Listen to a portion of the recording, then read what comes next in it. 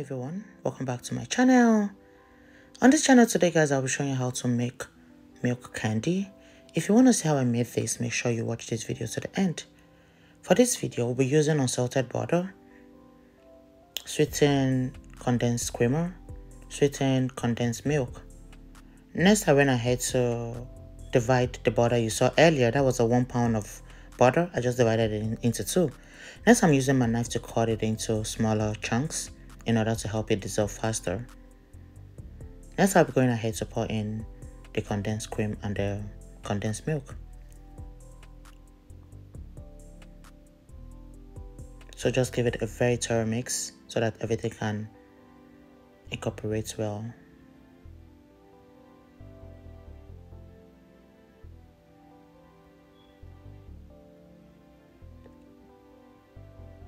Stir it until the butter melts into the milk, and this is what you should be looking out for. Make sure you add some flavor. This is optional. I just used my vanilla extract. You could use any flavor of your choice.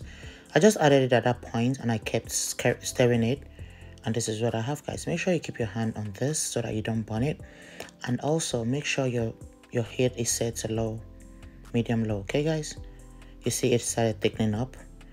Just put your hand on it. Okay, make sure you always stirring it. You can't even leave your kitchen at this point. And this is how it is. If you want it this brown, you could take it out at this point. If not, you could just leave it until you get your desired color and texture.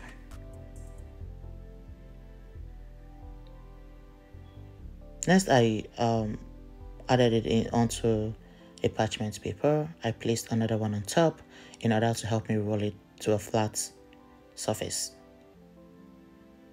Now I'm using my pizza cutter to just cut it. You could cut it into any shape you like it. I just decided to cut mine this way. You have to do whatever you want to do.